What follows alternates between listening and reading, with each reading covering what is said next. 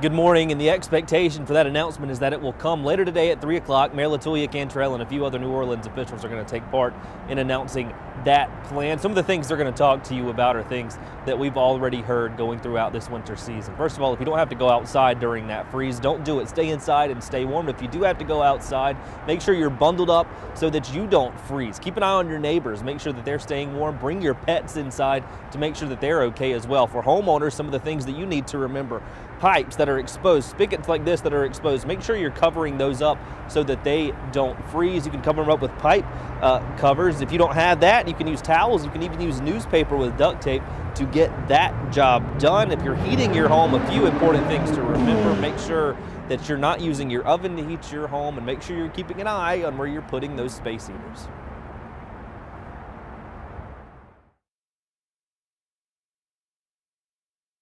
But they need to be 3 to 5 feet away from combustible objects, so blankets, bedding, curtains.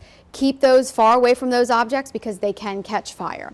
In addition, those space heaters need to be plugged directly into an outlet. They should not be put into extension cords or power strips. That can cause overheating and then, of course, another fire hazard.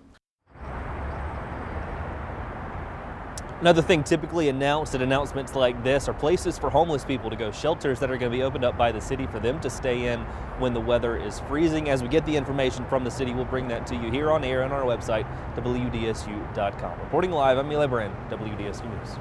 Eli, thank you. And the city's announcement later today comes as other area leaders have already opened up their doors to warming shelters ahead of these frigid temperatures. The Give Hope Retreat in St. Tammany Parish will open at noon tomorrow and will stay open through Monday. For people in St. Bernard Parish, the Val Reese Multipurpose Center will also open up tomorrow evening at 5 o'clock and stay open through Christmas Day.